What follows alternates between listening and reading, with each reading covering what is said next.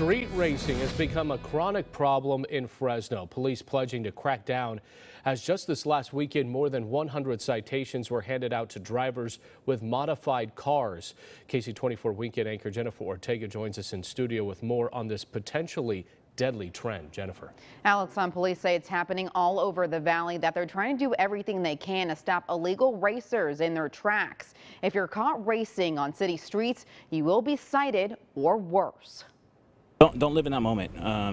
Think about it. Think about the consequences. Think forward. Fresno police says they're targeting people participating in illegal racing events, street racing, or so-called sideshows. The lawbreakers putting an adrenaline rush before public safety. They're traveling at excessive speeds a lot of times in order to try and win their race or continue on, and so the loss of control of a vehicle at high speeds can be extremely dangerous. And not just dangerous to drivers, but pedestrians and even businesses nearby.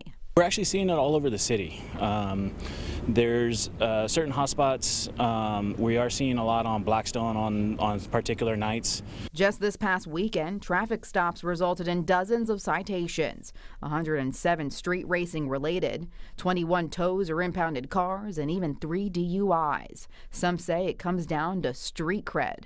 A lot of street racers we do talk to, or they believe other people challenge them and they have to partake in it. So you don't have to do it. Officials say even a mother was pulled over participating with her 2 young children in the car and cited for child endangerment. Exercise responsible behavior when you're driving a modified vehicle. Councilman Luis Chavez with District 5 says every day residents quickly find themselves in a danger zone. People that have been walking to the supermarket to buy groceries or milk or something and have almost gotten hit by individuals that are racing up and down the street. Chavez says a long-term plan they're looking into is adding a city-sponsored racetrack. We see other jurisdictions that have had that. For example, Bakersfield has Famoso Raceway, and you see that place full to its capacity on Fridays and Saturdays.